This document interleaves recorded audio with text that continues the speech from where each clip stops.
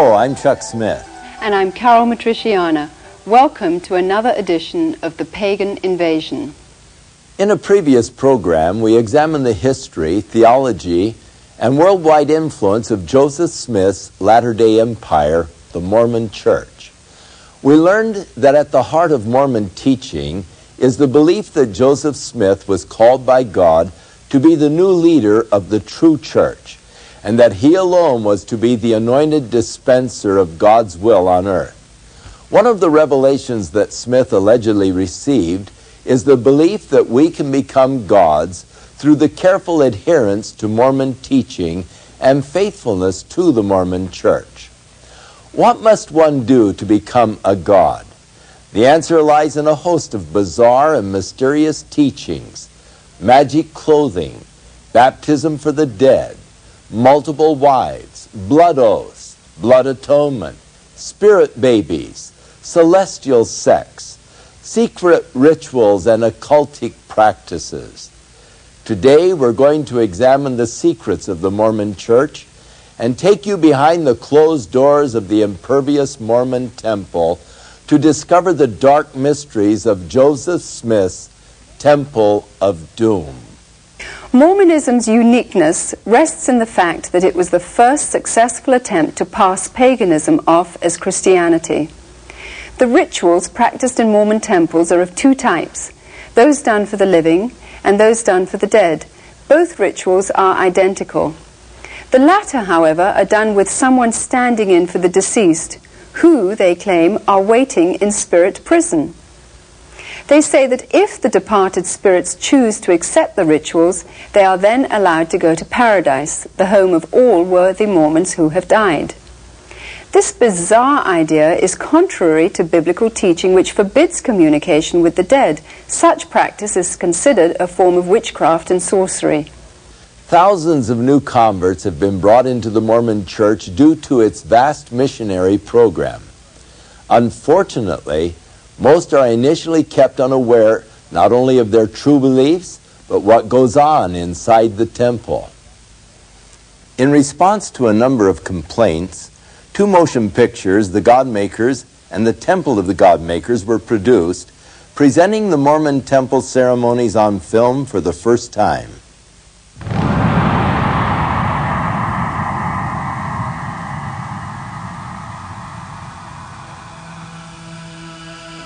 Salt Lake City, Utah.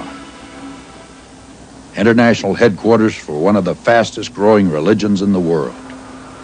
The Mormon Church, also known as the Church of Jesus Christ of Latter-day Saints, presently has over 5.2 million members worldwide.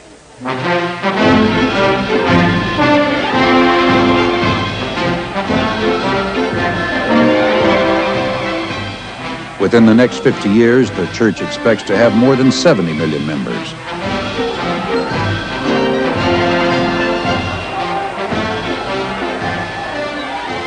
The Mormon Church was organized in 1830 by a man named Joseph Smith, who claimed that, as a 14-year-old boy, he had actually been visited by extraterrestrial beings who commanded him to establish the only true church. Shortly after Joseph Smith's death in 1844, Brigham Young, the second prophet of this newly formed church, led a pilgrimage of devout Mormons across the American plains, eventually settling in the Great Salt Lake Valley, now the center of the state of Utah. Today, Mormons account for more than 70% of Utah's population. Much of the early growth can be attributed to the practice of polygamy among various early church leaders and members. For example, a Mormon man and his many wives could have upwards of 50 children, all of whom would be raised Mormon. Velma Geer is an active ex-Mormon and author of the book Mormonism, Mama and Me. She is the great-granddaughter of convicted Mormon assassin John D. Lee. One of these pioneers was my great-grandfather, John D. Lee, who had 19 wives and 64 children. He married a widow lady and her 4 daughters. One of those daughters became my great-grandmother. John D. Lee has over 5,000 descendants, the majority of whom are Mormons. Today, the growth continues. Financially, the Mormon Church is one of America's wealthiest corporations, yielding an estimated $4 million per day from its business empire. Vast tax-exempt property holdings abound in all 50 American states, throughout Europe, Asia, Africa, Australia, and South America. Hundreds of millions of dollars are brought into the church each year through its mandatory tithing program that requires large portions of its members' income. Mormon meeting houses, which are used for Sunday services and social functions, are being built at the rate of 2 per day around the world. These differ tremendously in function, however, from the few Mormon temples that exist. Only bizarre, secret ceremonies are practiced inside and are reserved for an elite group of the most dedicated and self-sacrificing Mormons. Ed Decker spent 19 years in the Mormon Church. He is a former elder and temple Mormon who is now the director of Saints Alive and Ex-Mormons for Jesus. He is also co-author of the best-selling book, The God Makers. As Mormons, we called ourselves true Christians, although we really felt superior to those of the rest of Christianity because we had so many written supplements to the Bible. We had a living prophet and so much more revealed information. But when I was a Mormon, I believed, as did my LDS friends and our leaders, that the so-called Christian church was really the whore of Babylon, and the temple ritual taught us that the Christian churches were led by those who were in the employ of Satan. Because of the vast difference between Mormonism and biblical Christianity, we've produced a piece of animation to show you what Mormon theology is really all about. Mormonism teaches that trillions of planets scattered throughout the cosmos are ruled by countless gods who once were human like us. They say that long ago on one of these planets, to an unidentified god and one of his goddess wives, a spirit child named Elohim was conceived. This spirit child was later born to human parents who gave him a physical body. Through obedience to Mormon teaching and death and resurrection, he proved himself worthy and was elevated to godhood as his father before him. Mormons believe that Elohim is their heavenly father and that he lives with his many goddess wives on a planet near a mysterious star called Kora. Here, the God of Mormonism and his wives, through endless celestial sex, produced billions of spirit children. To decide their destiny, the head of the Mormon gods called a great heavenly council meeting. Both of Elohim's eldest sons were there, Lucifer and his brother Jesus. A plan was presented to build planet Earth, where the spirit children would be sent to take on mortal bodies and learn good from evil. Lucifer stood and made his bid for becoming savior of this new world. Wanting the glory for himself, he planned to force everyone to become gods. Opposing the idea, the Mormon Jesus suggested giving man his freedom of choice, as on other planets. The vote that followed approved the proposal of the Mormon Jesus, who would become savior of the planet Earth. Enraged, Lucifer cunningly convinced 1/3 of the spirits destined for Earth to fight with him in revolt. Thus, Lucifer became the devil and his followers the demons. Sent to this world, they would forever be denied bodies of flesh and bone. Those who remained neutral in the battle were cursed to be born with black skin. This is the Mormon explanation for the Negro race. The spirits that fought most valiantly against Lucifer would be born into Mormon families on planet Earth. These would be the lighter-skinned people, or white and delightsome, as the Book of Mormon describes them. Early Mormon prophets taught that Elohim and one of his goddess wives came to Earth as Adam and Eve to start the human race. Thousands of years later, Elohim, in human form once again, journeyed to Earth from the starbase Kolob. this time to have sex with the Virgin Mary, in order to provide Jesus with a physical body. After Jesus Christ grew to manhood, he took at least 3 wives, Mary, Martha, and Mary Magdalene. Through these wives, the Mormon Jesus, for whom Joseph Smith claimed direct descent, supposedly fathered a number of children before he was crucified. According to the Book of Mormon, after his resurrection, Jesus came to the Americas to preach to the Indians, who the Mormons believe are really Israelites. Thus, the Jesus of Mormonism established his church in the Americas as he had in Palestine.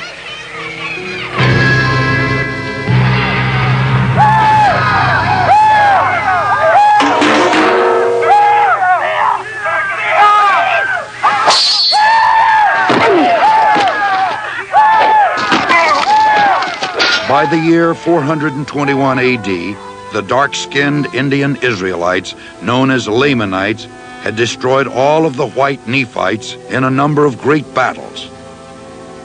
The Nephites' records were supposedly written on golden plates and buried by Moroni, the last living Nephite in the hill Cumorah. 1,400 years later, a young treasure seeker named Joseph Smith, who was known for his tall tales, claimed to have uncovered these same gold plates near his home in upstate New York.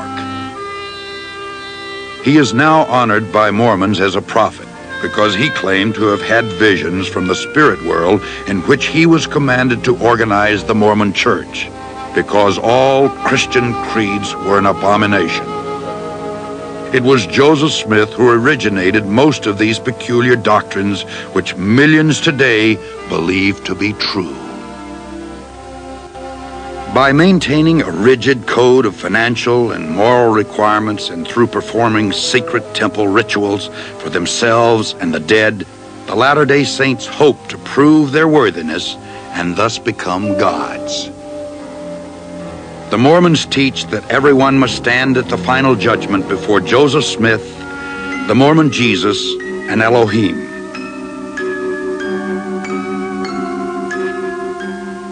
Those Mormons who were sealed in the eternal marriage ceremony expect to become polygamous gods in the celestial kingdom, rule over other planets, and spawn new families throughout eternity. The Mormons thank God for Joseph Smith, who claimed that he had done more for us than any other man, including Jesus Christ. The Mormons believe that he died as a martyr, shed his blood for us, so that we too may become gods.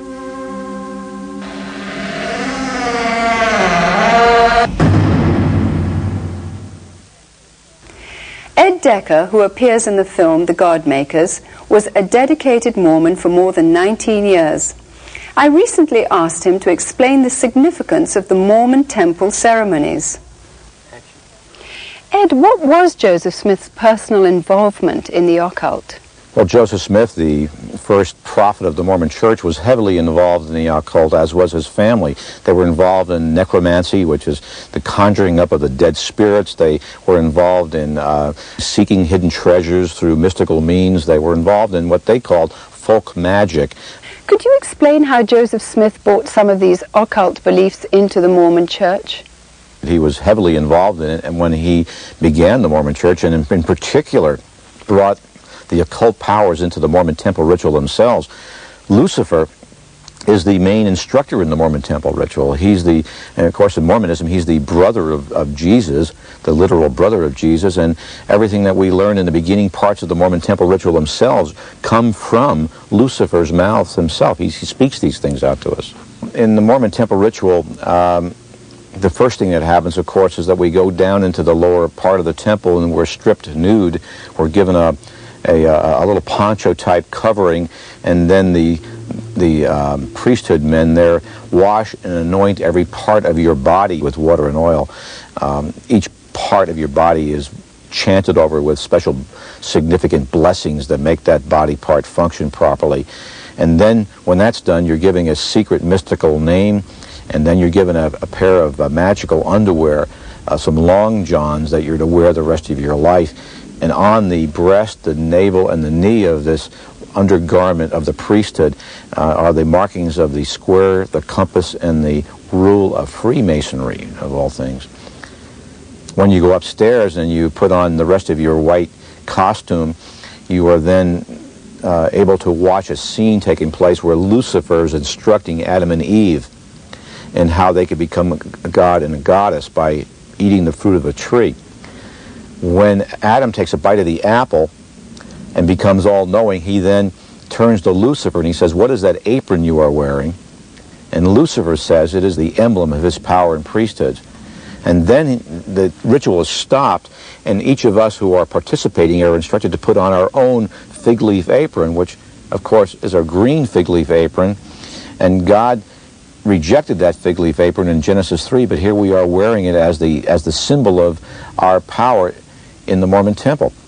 The apron that Lucifer is wearing has the all-seeing eye of Osiris, the square and the compass and the rule of Freemasonry also. The whole background of Mormonism is tied to Freemasonry. Joseph Smith was a Mason. The Masonic Lodge in Nauvoo, Illinois was the largest of its kind. Over 1,400 Mormon men were members of the Masonic Order. Brigham Young and the next three presidents of the church were high-level Masons as well as being Mormons. There are many Freemasons in the Christian church today. How exactly is Freemasonry not compatible with Christianity?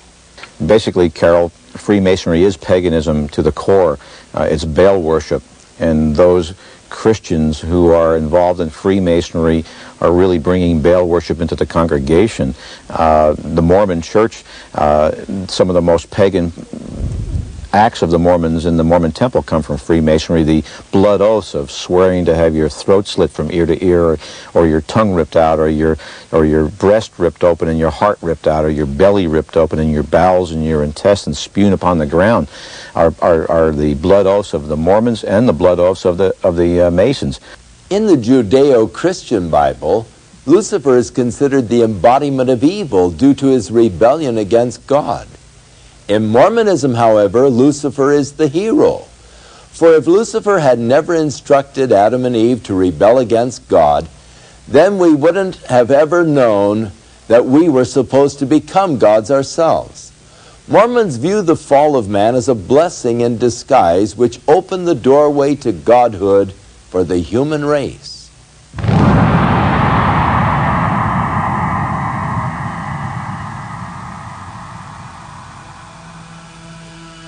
The temple, with its secret rituals and chants, is the heart and soul of Mormonism. Every Mormon who expects to become a god must be married in the eternal marriage ceremony. Any previous Christian or civil marriage is of no significance to the Mormon who is working his way to godhood. This authentic reenactment of the Mormon temple ceremony was first featured in the film The Godmakers. Because most Mormons are not supposed to know what goes on inside the temple, Mormon officials now consider the viewing of this film sufficient grounds for immediate disciplinary action, including possible excommunication from the church. Brother Pratt, having authority... Chuck Sackett is a former Mormon temple worker who participated in thousands of ceremonies over a 9-year period and conducted the mystical veil ritual at the Los Angeles Temple in California. After entering the temple, men and women are separated. These initiates or patrons first enter a dressing area where they are instructed to remove all their clothing, which is then placed in a locker and locked with a key. Their naked bodies are covered with a poncho-like sheet called a shield. I wash your head, that your brain and intellect may become clear and active. Your eyes, that you may see clearly and discern between truth and error. Your nose, that you may smell. Ceremonial washings, anointings, and blessings are then performed on each part of the body by a temple worker. And in the spine. Your breast, that it may be the receptacle of pure and virtuous principles. Your vitals and bowels, that they may be healthy and strong and perform their proper function. The initiates are then dressed in the garments of the holy priesthood, which must thereafter be worn 24 hours a day, every day of the year, with certain exceptions for public athletic events and bathing. But for many devout Mormons, they are not even removed for moments of physical intimacy. It will be a shield and a protection to you against the power of the destroyer until you have finished your work on the earth.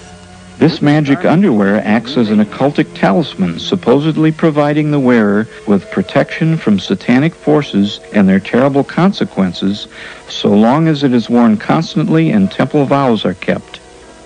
When a Mormon goes through the temple to receive his endowments, he's given a pair of this Holy Mormon underwear, and he's instructed to wear it at all times. The garment is supposed to be worn next to your skin and with your other undergarments on top of that as to protect your body. It's really just like wearing a rabbit's foot. It's a superstition. The patrons proceed through exquisitely beautiful halls to a room where the Mormon version of creation is presented on film. The patrons listen as Lucifer instructs Adam and Eve that there is no other way to gain the knowledge to become gods than to disobey Father and eat the fruit. Adam learns that the apron Lucifer wears symbolizes Satan's power and priesthoods. Lucifer instructs Adam to make himself a fig leaf apron to cover his nakedness. And then we temple patrons are told to put on our own fig leaf aprons, and we wear these throughout the rest of the ceremony. Why any child of God must wear an apron that is symbolic of Satan's power and priesthoods is never questioned by any temple patron. Mormons are even buried in their temple clothes with the apron as the very center of that holy attire. As part of the endowment ceremony, all temple patrons chant Pei Lei Ale while making a gesture of submission. We are told this is taken from Adam's prayer in the Garden of Eden, which Lucifer answered. Pei Lei Ale. Whatever the meaning of Pei Lei Ale, Lucifer has authority to answer that prayer. In order to take part in these ceremonies, the Mormon must be determined worthy by Mormon officials. Being worthy includes paying a full tithe and abstaining from coffee, tea, alcohol, tobacco, and agreeing to wear the Holy Mormon undergarment 24 hours a day. Once inside the temple, the Mormon becomes immersed in a series of rituals directly lifted from Scottish Rite Masonry. Joseph Smith was heavily involved in Masonry during the 1840s, and in fact, the Masonic Lodge in Nauvoo, Illinois, was installed in March of 1842 under his direct influence and control. As I've studied both subjects, I've realized the oaths, the secret words, the secret names, the tokens, the special hand clasps, all the things that I did as a Mormon in the temple ritual, all of those come from Scottish Rite. The sign is made by raising the right hand. The first token of the Aaronic priesthood represents having your throat slit from ear to ear and having your tongue torn out by its roots. The execution of the penalty is made by placing the right thumb under the left ear, drawing the thumb quickly across the throat to the right ear, and dropping the hand to the side.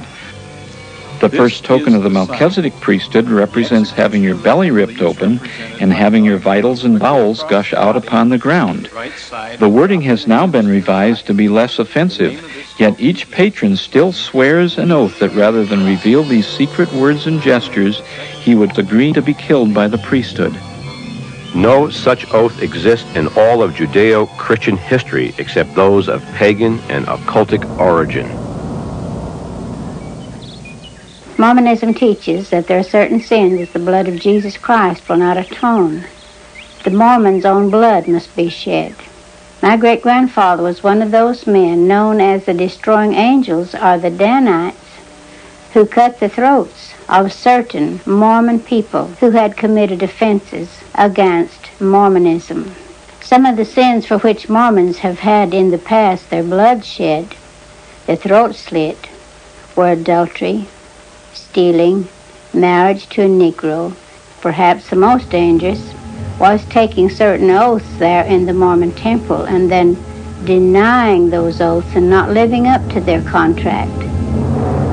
I think the most tragic of all was that fathers would follow their own sons and shoot them out of the saddle because they were guilty of apostasy. They were trying to leave the Salt Lake Valley and get away from Mormonism. The Mormon Church of Utah can no longer practice blood atonement nor polygamy because of the laws of the land. However, they do hope someday that they will reinstitute both practices.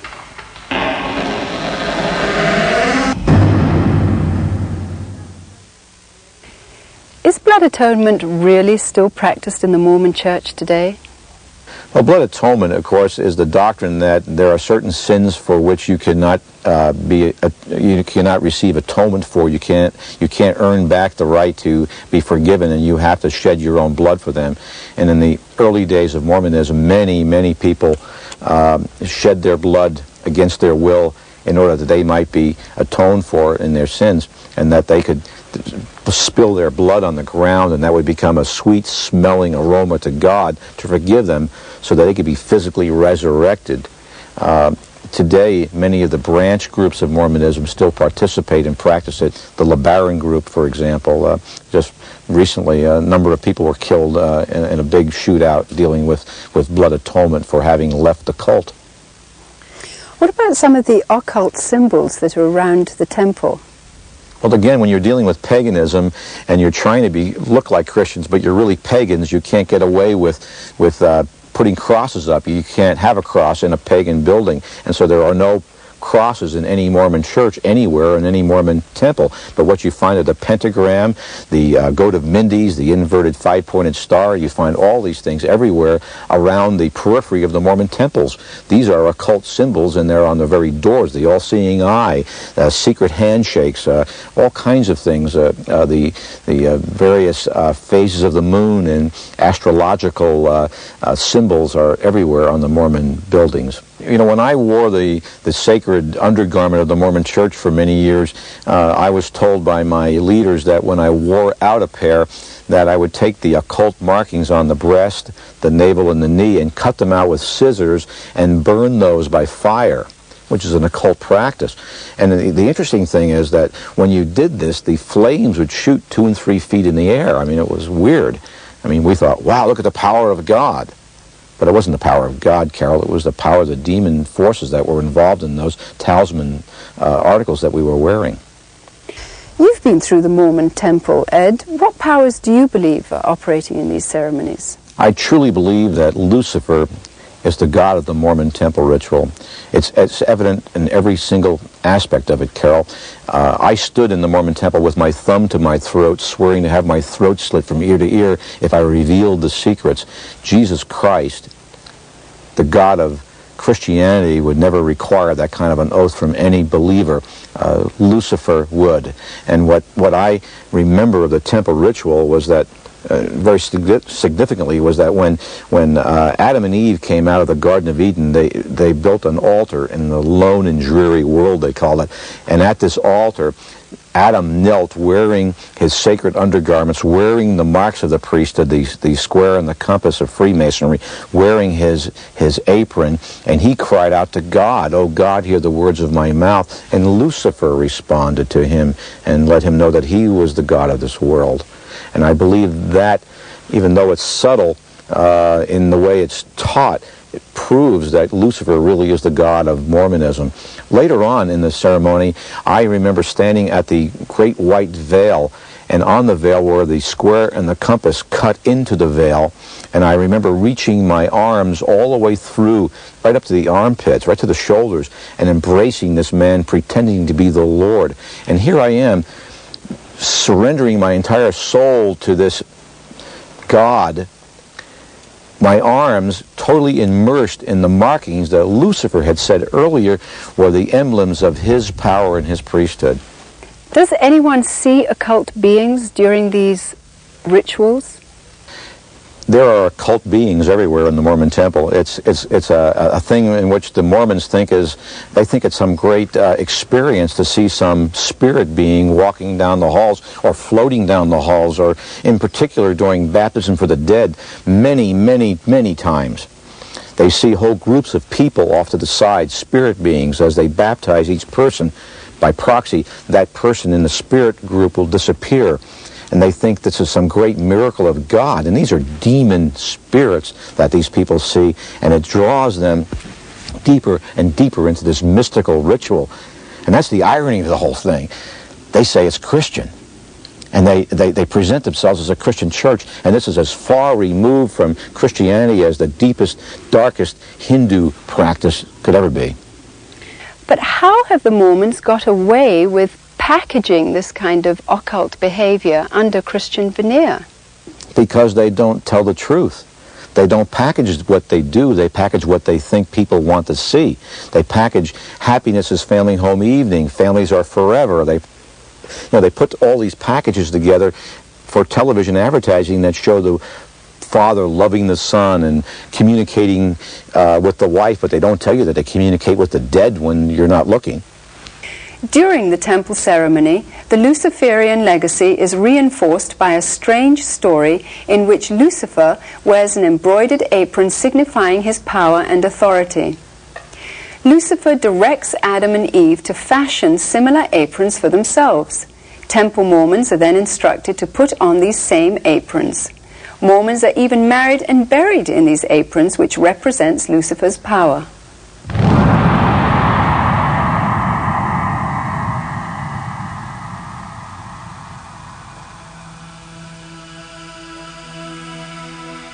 Brother Pratt, having authority, we lay our hands upon your head, for and in behalf of John Kimball, who is dead, and seal... Incredible as it seems, identical temple rituals are performed for the dead as well as the living, with someone standing in for the deceased. For and on behalf of Eliza Barrett, who is dead. Mormons are duty-bound to trace their family history so that their dead relatives can be converted to Mormonism in the grave. This is why the church owns and operates the world's largest genealogical center, headquartered in Salt Lake City. Our living prophet has told us there are three purposes of the church. One is to proclaim the gospel that we've talked about. The other is to perfect the lives of the saints. And the third is to redeem the dead. Consequently, we're actively engaged in doing research work of names and places of birth dates of our families as well as all other mortals that we possibly can. I do the research, and then I take their names to the temple and have them baptized and have them sealed in the house of the Lord as family units. Chuck Sackett's wife, Dolly, was a genealogical research specialist for the Mormon Church who assisted thousands of people in tracking down their dead relatives. Throughout my years as a Mormon genealogical consultant, I was visited regularly by what I believed to be the spirits of my dead relatives. Because of the intensity of my experiences, I disregarded biblical warnings against communications with the dead, never even considering that they were in reality demons or familiar spirits. Because I believed I was literally their Savior and their eternal salvation depended on me, I had to remain temple worthy, no matter what the cost. What is wanted? The secret names and mystical tokens of the Mormon Melchizedek priesthood are demonstrated by the patron to the worker representing the Lord behind the veil. Present her at the veil, and her request shall be granted.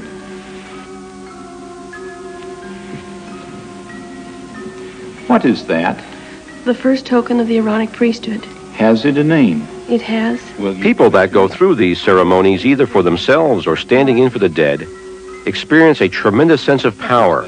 Those who have successfully remembered the combination of secret names and handshakes feel responsible for having provided eternal salvation for themselves and the dead whom they represent. Salvation through Jesus Christ is considered by Temple Mormons to be totally insufficient in attaining that personal salvation or godhood. The accompanying incantation is a classic occultic ritual similar to chants in witchcraft, voodoo, Satan worship, and pagan fertility rites. Health in the navel, marrow in the bones, strength in the loins and in the sinews. Power in the priesthood be upon me and upon my posterity through all generations of time and throughout all eternity. That is correct. Temple patrons are invoking occultic priestcraft power and placing themselves, their families, and future generations under its spell. Eve, having conversed with the Lord through the veil, desires now to enter his presence. Let her enter. A further indictment to the non-Christian nature of Mormonism is the fact that not a single cross appears in or on any Mormon temple. However, the pentagram, hexagram, and goat's head, which are the highest of satanic symbols, were used extensively throughout early Mormon architecture. In Salt Lake City, at the LDS Visitor Center, there sits a very quiet statue. This little arrangement is perhaps the most significant display at Temple Square, for it truly represents the blind depth of this Mormon heresy. It is a representation of Adam and Eve kneeling at an altar. On the altar is their offering of fruits and vegetables. A little lamb sits happily at their side. This is the offering of Cain, which God rejected in Genesis 4. Nearly 30,000 missionaries are fielded by the Mormon Church today. Missionaries are instructed to use Christian terminology when referring to Mormon doctrine.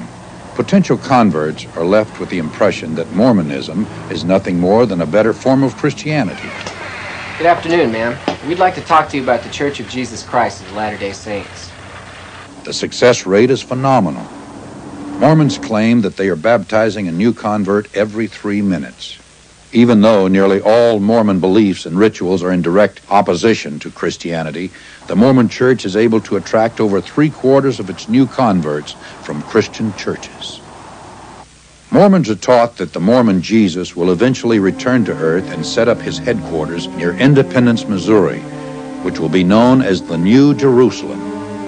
Mormons are urged to store 2 years' worth of food and supplies to help see them through the ensuing period of turmoil. Mormons are taught that in the last days before Christ's return, the Constitution of the United States will hang by a thread and will be saved in the nick of time by the elders of the Mormon Church.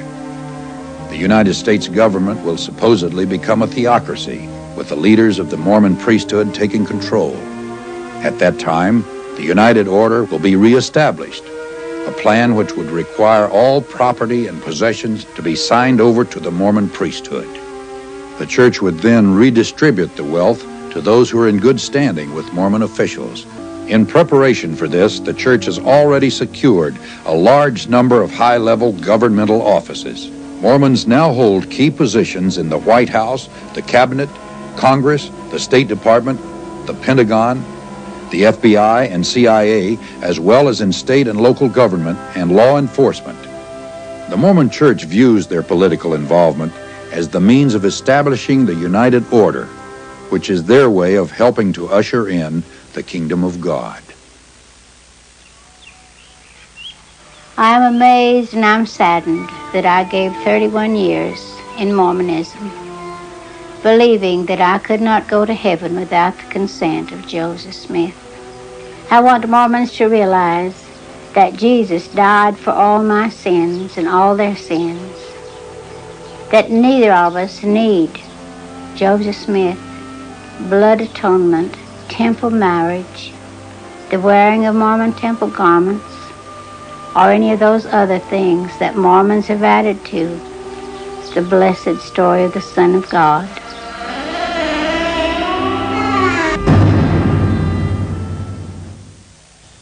The Bible clearly warns that we are not to try to add to the Word or to take away from the Word.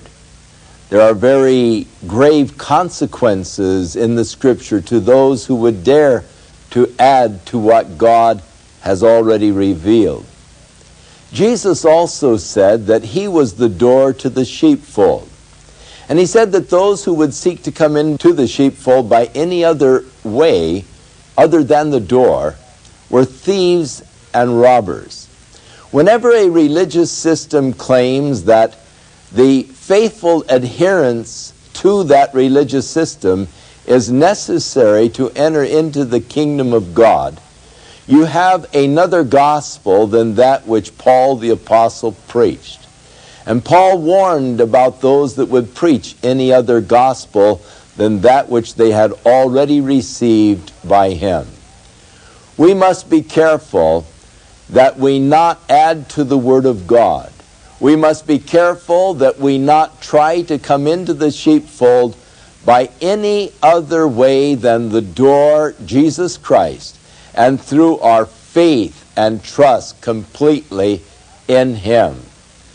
After all of the warnings that God gave to Israel concerning the worship of the false gods and the involvement in the false religions, still Israel turned from God and became involved in the abominable practices of the pagan religions around them. We too must be on guard this day that we not be guilty, as was Israel, in turning from the living way in Christ to some other way to try to enter into the heavenly kingdom. Within all of us, there is a God-shaped vacuum. Throughout the ages, man has attempted to fill that void with the things of the world. But it is only through a relationship with our Creator that we can be truly satisfied. His Holy Scriptures reveal the way in which we can be reconciled to God, and that is through the provisions of His Son, Jesus Christ. I'm Chuck Smith. And I'm Carol Matriciana. Join us again for another edition of The Pagan Invasion.